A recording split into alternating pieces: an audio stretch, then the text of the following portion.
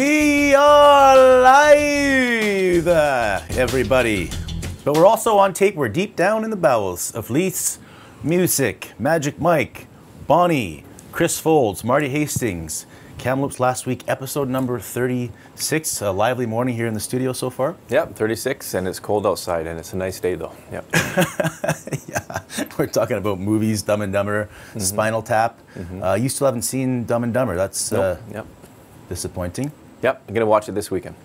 Okay, good talk. Curling last night. You were you were curling last night? I got called to be a spare at the Kamloops Curling Club, a place that should never be torn down, in my opinion. And I've curled twice in the last 10 years, so I get called when they can't find anybody. So, and it's so much fun, and I'm so lousy, but it's so much fun. I ran into Terry Bolton, who is the husband of Linda Bolton, the curling queen of Kamloops and the longtime Kamloops This Week sales lady, who I think still works for us. And we were chatting about the future of curling. He read your story. We're talking about, and he thinks the great idea would be to take Memorial Arena and take the Kamloops Curling Club and build a brand new facility that incorporates curling and hockey rink and some convention space and underground parking. So keep the building, the old buildings, and combine them kind of thing? You build a brand new, on that footprint, you build a brand new facility that has curling, hockey, convention space, and maybe you tie it in with a brand new hotel next door. So you level everything down. And you build a brand new place there. You have underground parking. Maybe you partner up with CP to build a bridge going over to the Sandman Center. And then maybe you get the private sector in it to take some ease off the taxpayers, and you have someone who owns the Thompson Hotel, and you build this huge P3, private-public partnership thing.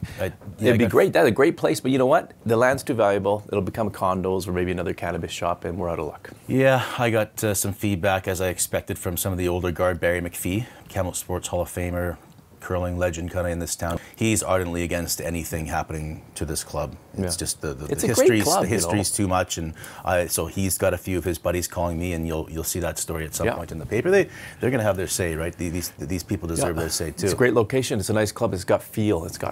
Unlike Brian McCorkle calls it tired, I'd say no way, man. Compared to MacArthur Island, it has soul. MacArthur Island is sterile, much like City Hall. Anyway, here we go. Okay, what's not sterile?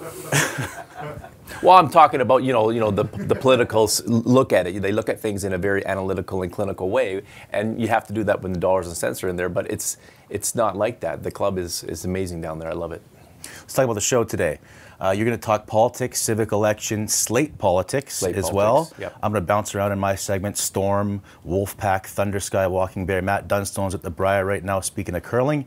And then we're going to meet a friend of mine, Brandalf of the Schier. You probably don't even get that reference, do you? Do you understand that? Yes, I do. It's that, what is the fantasy stuff about Harry Potter going to Middle Earth or something like that, right? Yes. I knew you'd have no clue. They got those hobbits and wizards and stuff like that. Do you know Brandi a little bit? I don't know Brandi at all. You've never met her? Nope. Okay, well, she's a blossoming media mogul. Yes. The Discourse, Sun Peaks Independent News, IndigiNews, the Wren. She's got a lot going on, Mike, and I don't understand all of it, but I know this. We actually distribute Sun Peaks Independent News, I think monthly, in our paper, Kamloops This Week, so we help them out. I didn't know that. The Wren is new. Wrens are a diverse family, Mike, be ready for this, of small wild birds, okay, Mike? They're known for their loud and complex songs, and we have a songbird of our own in here. Thank you. And we drink exclusively McDonald's coffee on this show. We love McDonald's for supporting us. Brandy Sekhon. I want them to see me and know that there's a new face in town, and that it's not the big corporate guys that own our stores, that it is a local family that, sees us at hockey tournaments and in the community and having a beer. You're buying local when you buy McDonald's, and I always like to sing the praises of my guy, Herman Hothe at New Leaf Produce Market. Barry's on special right now. Go down there and check it out. What is it that we know? There it is, another fresh stock on a Wednesday morning at New Leaf Produce Market. But what is it that we know about Christopher Foulds, Kamloops Last Week co-host? Well, we know this. Abbotsford palate, which means his idea of a big night out, well, you're going to the Highwayman or maybe down the road to Aldergrove to the Alder Inn. But what he does know and always has and always will is berries, because right there in his own backyard, it's Newfeld Farms. And Newfeld Farms is in cahoots with New Leaf Produce Market. Help my goodness, Steve. Are these strawberries ever good? You're quiet today, Herman. Want some corn? Have a bite, Herm. This month, March, March at New Leaf Produce Market. Get those frozen berries on special. Come on down. Get them while you can. These are going fast. Before we get to your segment, let's meet Jessica Wallace and Michael Potestio in the Last Week Clique.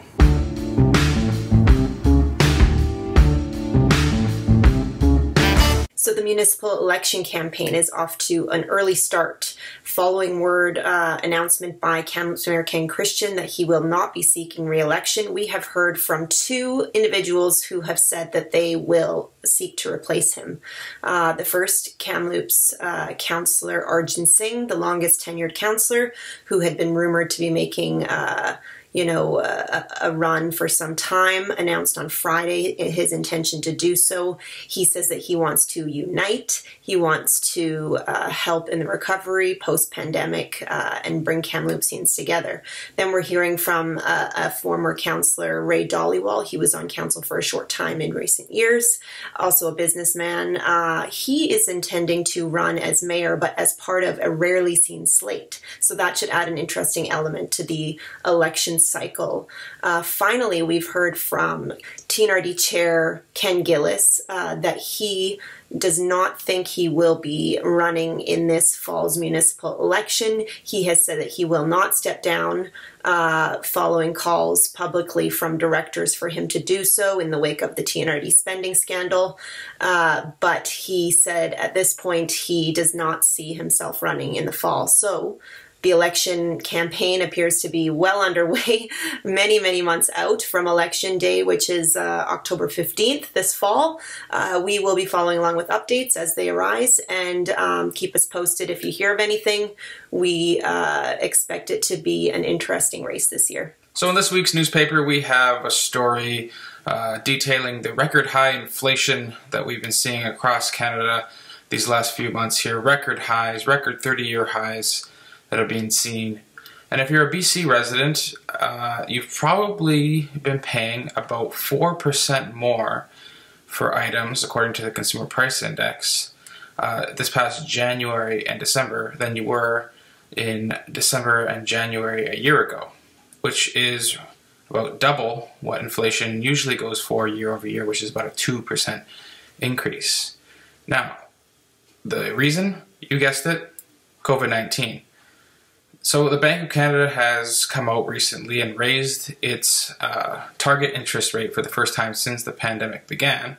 That rate was slashed to 0.25% in response to the pandemic, and it's now just been raised for the first time in 2 years to about 0.5%. Now that's being done in an effort to try and bend the curve back down of these rising costs, get inflation under control.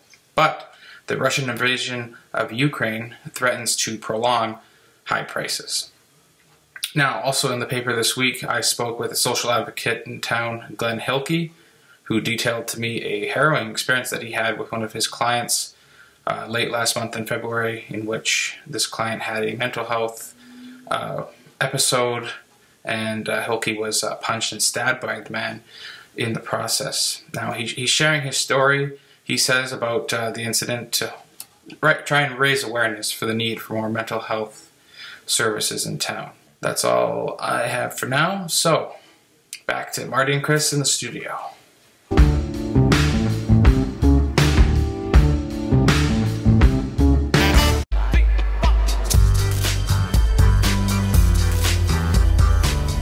Brought to you by McDonald's. I got 2 free Big Macs to give away, so share this episode on Facebook for a chance to win. Foulds, Wallace touched on it, but you want to go deeper into the politics scene. Lots going on right now, even though the election's not till October. Reed Hamer Jackson, whose son we had on the show in the summer. The Tugboat Tyrell. Yeah, lacrosse player. The slate politics, slate is basically another word for a civic election, civic political party. So in local elections outside the Lower Mainland, everyone runs as an independent, right? Arjun Singh is not affiliated with any party. Dale Bass isn't affiliated with any party. The Mayor Christian, is not affiliated with any party. And that's the way it is in most of BC. But when you go to the Lower Mainland, Vancouver, Surrey, Burnaby, New Westminster, Richmond, Maple Ridge, they have what they call slates, which is a political party on the civic level. So they run individually. You vote for them individually, but on the ballot it'll say Joe Smith and next to it, if he's part of a party, it'll say, you know, the Maple Ridge Voter Society or the Vancouver Vision Party. And it gives people a chance, if they like a political party at the local level, their platform, then it's name recognition. When they go to vote, they can say, oh, I like that party, I like this guy, this guy, this guy. But you don't vote for the whole party, you vote individually for the people. The people that are forming this slate party here, do they actually all have similar ideas? And that's why they're getting together? That's why they got together. There's a Facebook page called, the slate here is called Action 22, and Ray Dhaliwal will be the mayoral candidate, and they want to get 9 council candidates as well. They want to control council so that they can put forward their agenda. They're very much against, they think there's too much spending in the city hall, and they're very much concerned about the way the city and BC Housing, the province, is dealing with the homelessness problem in town. They're very much concerned about the fact that shelters are being situated without consultation with neighborhoods. And there's a couple of Facebook pages that are very vocal about the problems on the street, and maybe not as sympathetic to the plight of those on the street. But they want to clean up the city, basically. They want to clean up the streets. It's that segment of the population, and it's a lot of them. And the Action 22 is a nod to Action 88. So Action 88 was the only other time in Kamloops in which a slate ran. It was 1988. The former Highways Minister, Flyin Phil Gaglardi, grandfather of Tom Gaglardi, owner of the Blazers, he retired from provincial politics. He was a force in provincial politics under the Socreds. He helped build all the highways in town under Wacky Bennett. But Phil Gaglardi came back to Kamloops, and he ran for mayor under an Action 88 slate. And they elected 5 out of 9 council, so they ran council. And he walked in with Ray Dhaliwal's coming in saying, I'm going to clean up council, we need to cut down spending, we need to do this and that. 34 years ago, Phil Gaglardi walked in saying, we got to change staff at City Hall, something's wrong here. They went in there with all these great ideas, and they imploded right afterwards. Yeah. Well, why do you think that happened? Like, is it because they actually just weren't really on the same page and just wanted to use this party to get in? Yes. Well, he got in, and Phil Gaglardi thought there was a lot of changes needed. He was saying a lot of things pre-cam. I run the show. Whatever I say goes. But then when they got elected, Shirley Culver, one of the councillors back in '88, said, "Well, no, that's not how it goes. We're all individual people." Another councillor back then, Bill Walton, a year after he got elected, they did a review, and he said, "Well, I only ran with them because I didn't have enough money to run my own campaign, and then I realized a lot of what they were telling me was bias." And then by the next summer, back then, remember, every election was every 2 years, not every 4 years. So basically, once you're elected, you're campaigning already for the next election. So a year in, Gaglardi wasn't even at council. He was at all meetings in Vancouver and Toronto, and he was phoning in. Figuratively and literally, he was phoning into council meetings and berating the council for this and that and the other thing, but he was in Vancouver. Anyway, he never attended a council meeting for most of the summer of '89, and by the next year, '90, he had retired, and the whole coalition dissolved, and in that election, it became just all independents again. Yeah, and you're not saying that's going to happen. No, I'm not saying that at all. I'm just saying that's the only history we have in Kamloops of a slate, of a civic election, a civic political party, which is called Electoral Organization by Elections BC. It's just fascinating, because once it's approved by Elections BC, and they're reviewing the application right now, it'll be the 23rd in BC and the only one outside the Lower Mainland, the only one outside of Metro Vancouver. And if you go down to Vancouver, you're from down there, and you look at how Surrey, especially Surrey, Doug McCollum and the RCMP debacle, and you look at Vancouver, it can be very, very nasty. It can be it's very partisan by its nature. And that's why a lot of people prefer civic politics without the slates, without the parties, because it becomes a little more consensus building. Mm-hmm. So you still think that right now Arjun's the favorite? Well, I think he's the favorite because right now it's like being the home team in a sporting game. You get 3 points on the line right away.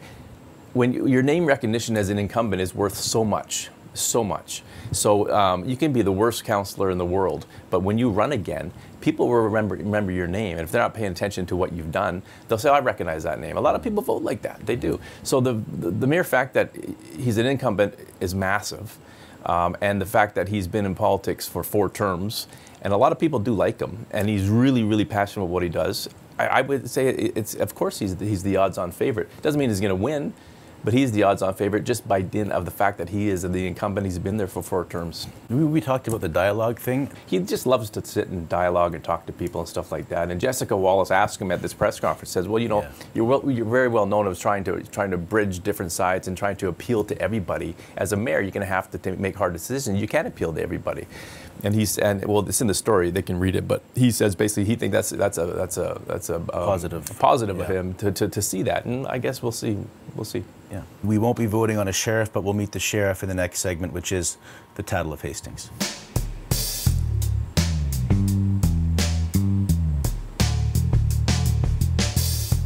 That's not Matt Dunstone. That's Arjun Singh. I think we have one. There he is. That's a great photo by Michael Burns of Curling Canada. That's the sheriff, Matt Dunstone. He's in Lethbridge as we speak, playing right now against Brendan Botcher.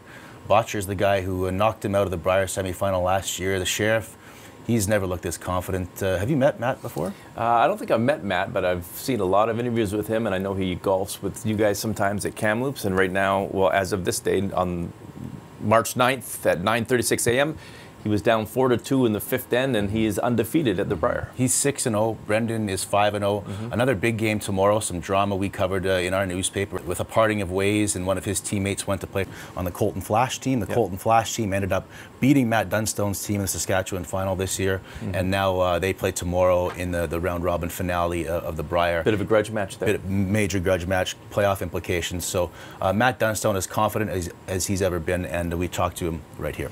Yeah, for sure. I mean, just kind of from the get-go, we've been very comfortable, and yeah, just very confident. We're not really fazed by much out there, you know, just the way we're playing. It's going to be tough for anybody to beat us, and we know that. And even when Kui made a bunch of miracle shots last night, we still felt like we were in full control of that game.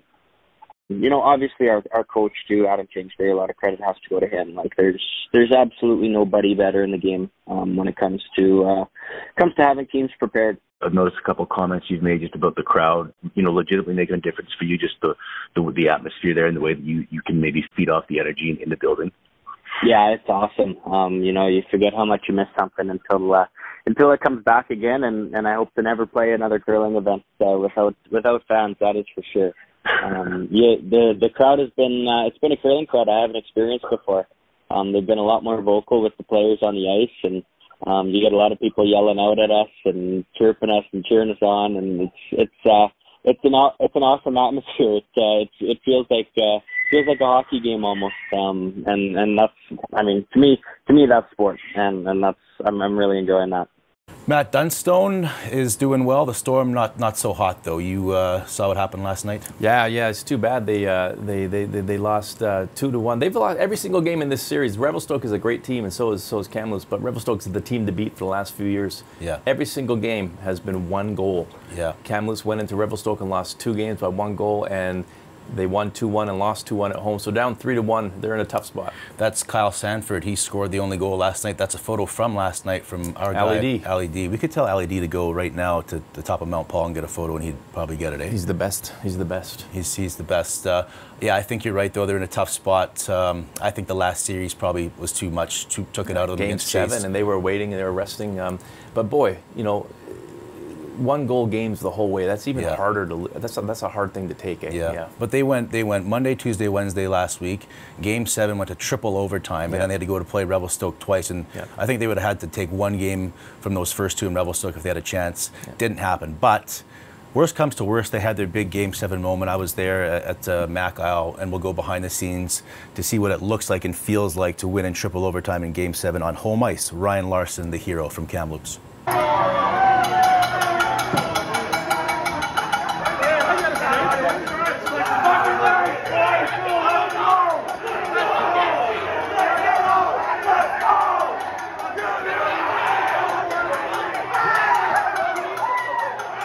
That's Thundersky Walkingbear of a Thunderchild First Nation in Saskatchewan. All the WolfPack teams, the Canada West teams now eliminated. Wasn't really a good season, wins and losses wise, for any of them, but I did want to focus on a bright spot. Head coach Pat Henley called me. He said, Marty, come check this guy out. He's a really cool story on and off the court. He's a transfer from Olds College in Alberta. His first year, he was a bit nervous in Canada West. was heavily affected by what happened at the residential school here, and ended up kind of talking to the team about it and took a leadership role on in that regard. And I talked to him about that and more in this little interview right here. Your name's Thundersky, Yeah. and you're from Thunderchild. Is there a relation there? Actually, no. My grandfather actually named my name Thundersky. He actually came up to my parents and was like, "You're gonna name him Thundersky. That's his first name." And my parents were like, "Okay." And I was born with that ever since. I've heard that it was thundering outside in the sky when I was born, so that could have been a reason. Thundersky. There could not be a better name for a volleyball player, for an outside hitter, Thundersky. I mean, Yeah, my job is to totally bring the thunder, is what everyone tells me, and that's exactly what I bring.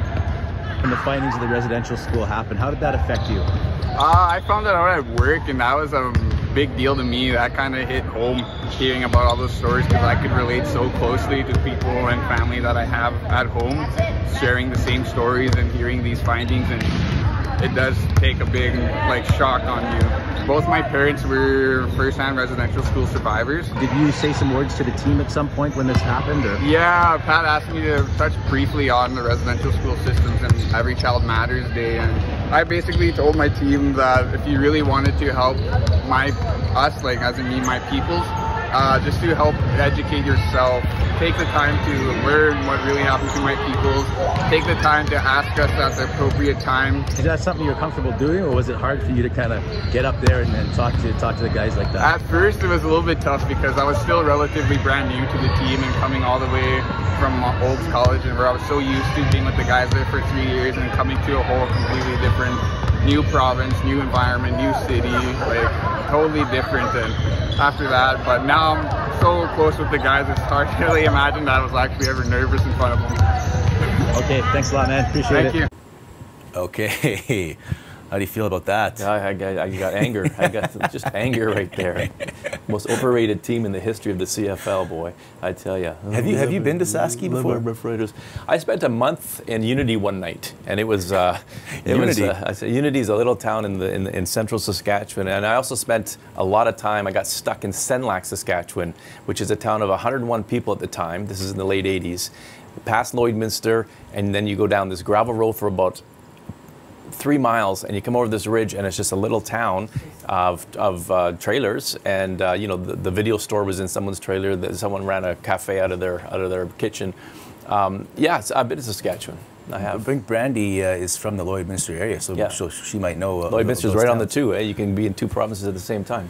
After my stint as an intern at KTW, I went to Prince Albert for a twilight zone of my life. What's going on back there, guys? Everything okay? There's a whispering back there. The Whisper Fest. Yes. And I wasn't sure if I could still be in Prince Albert if it wasn't for you. Home of John Diefenbaker. That's right. My family, actually. Diefenbaker Park. Diefenbaker, yeah, he's from there, yeah. Okay, but all this preamble really leads into our next segment, which is Last Week, This Week, where we will meet Brandalf of the Shire.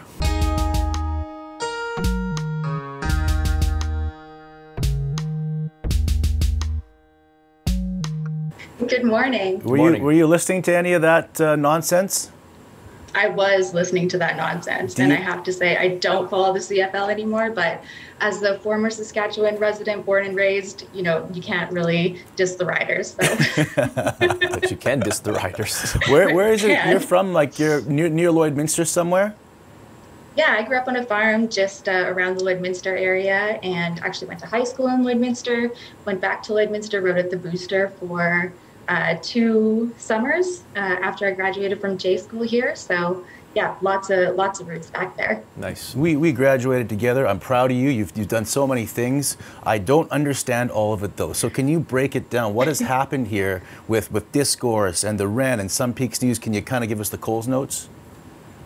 Yes, definitely. So I've been the publisher, managing editor, and actual owner of Sun Peaks Independent News for about the last 6 or 7 years. And 2 years ago, back in 2020, I started working with an organization out of the Lower Mainland called The Discourse. They're an independent news company, which is really focused on creating community news in a new way, using new models and new revenue models as well.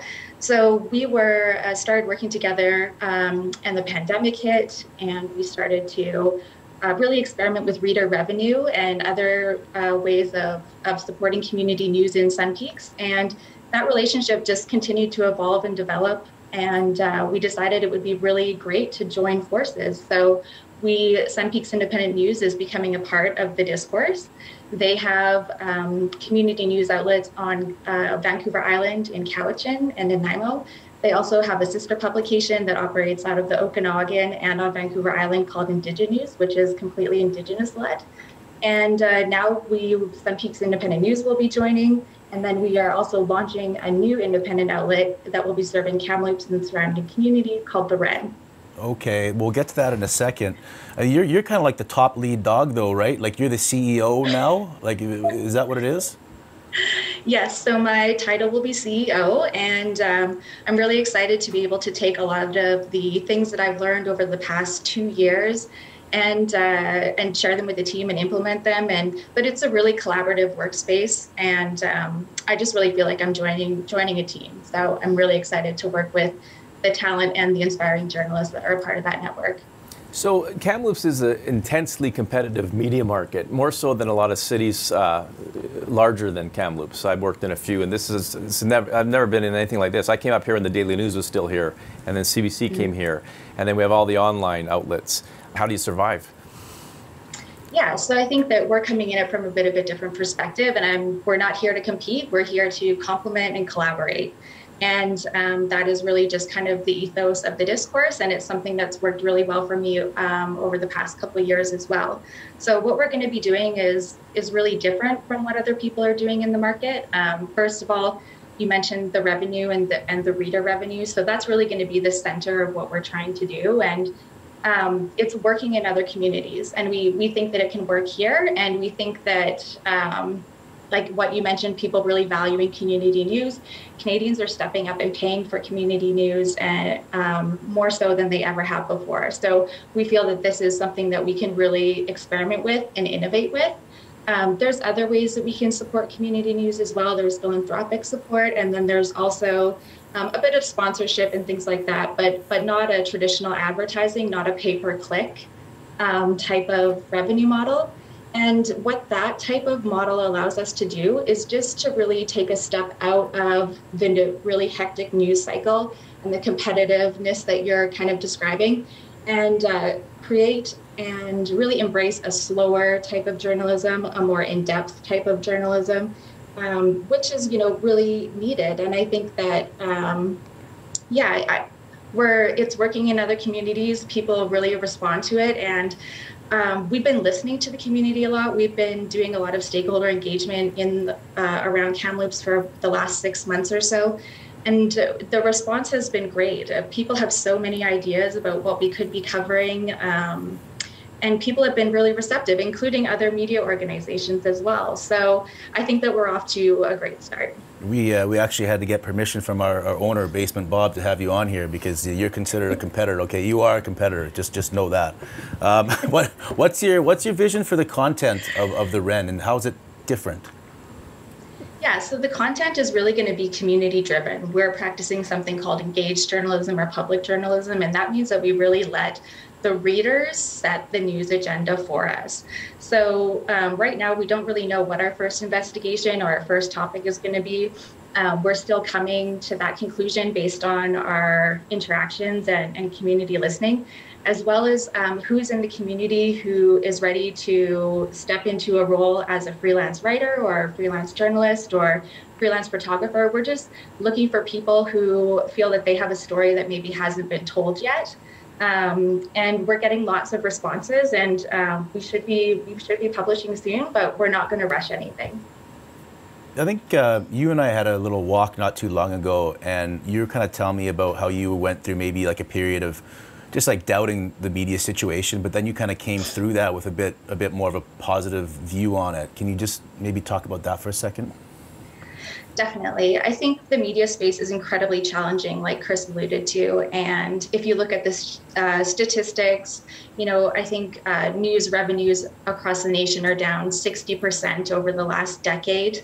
I've been really blessed here in Sun Peaks with a very supportive readership and a very supportive business community that has really allowed us to do well here, but it was still really hard.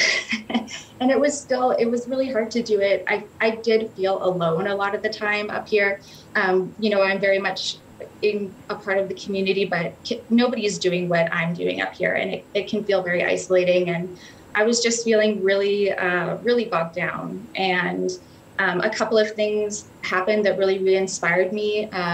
One was getting to know the Discourse and finding a group of people that were so aligned in my values and my passions, and just seeing these the response and the success that we had with reader revenue during the pandemic really re-inspired me that news can be done in a different way, and that it's kind of my responsibility as a publisher to try and do new things, because it's going to help everybody in the news industry and all the readers if we can figure out a new way to do news that is more sustainable.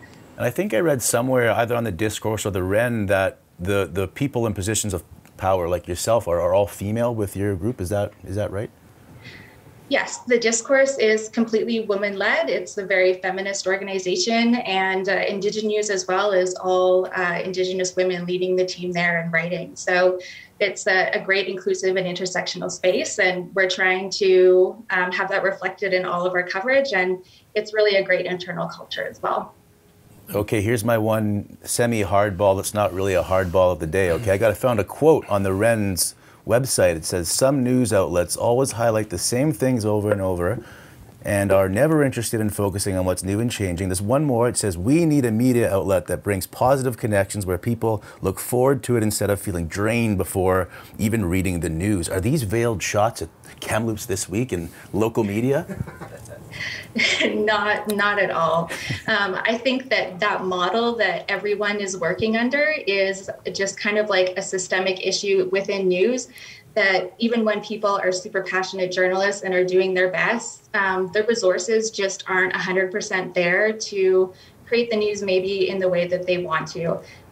Another thing that we can do at the Wren is focus on a type of journalism called solutions-based journalism, and it's really taking these social problems and other problems that we tend to read about a lot in the news, but maybe aren't looking. This is a way where we can look at other communities, other solutions that may have been tried in other places, and really try and just write the news a little bit differently, break the mold. It is definitely not a slight at any existing Kamloops organizations, and yeah, I'm just really happy with the reception that we've got from so many of you so far. So cool. We're here to cooperate and collaborate.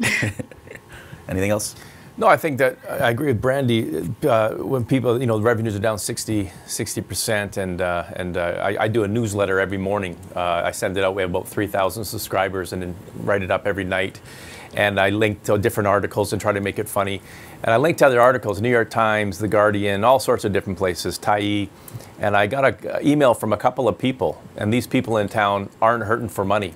And they say, "Hey, I love your newsletter, but can you link to places where there's no paywall?" And I said to them, "Well, I understand that, but when you call a plumber to fix your toilet, do you expect him to do it for free? No, you don't. So you should pay for your news if you can, and if you like something, pay for it. And it doesn't cost a lot, but if everyone paid that little bit, it would help us out a lot." That's where we're, I think that's where newspapers and news organizations screwed up in the 90s by offering everything for free online, and people are used to that. And I think reader revenue is one thing, and I think paywalls aren't a bad thing if you want to pay for something. I have 2 subscriptions, New York Times and Globe and Mail. Mm-hmm. It's not cheap, but it's worth my time to do it, and I know that I'm helping to pay a journalist, because no one should have to work for free. So I'm with you on that for sure. There was no question in there. No, I just wanted to. There's no question. I just wanted to echo what you were saying there. And that's good. And we should maybe collaborate on stories with the Wren if you want to do that. We're doing something right now. I think it's fantastic. A month-long series on homeless in Kamloops, talking to them. And we actually collaborated with a master's student from Grant MacEwan, Karina Latris, and her and Dave Eagles went out, and we're getting great reception to that. So I'm all for that too. Let's and you get a wider audience, and you'll help us get a little more softer and socially conscious, and make me probably a better person. There you go. I would love that. Yeah. That sounds great, and I have absolutely loved this series that you're doing. And I just want to say to Marty too, I really enjoy you know, seeing you really kill it in the space, the industry in Kamloops, and seeing what you're doing with the show is just really cool. So thank you so much for having me on today. Well, thank you very much, Brandalf. Any final words, or are we good here? I would just encourage people to get online and check us out, and please get in touch if you have ideas. We have a survey as well. So yeah, just Google the Wren Kamloops and you'll be able to find us. Cool. All right. Thanks a lot, Brandy. Take it easy. Bye. Thanks. Have a great day. Bye-bye. All right, Brandalf of the Schier. I like Brandy. I've always liked Brandy. I didn't have too many friends in J school. The program, not because...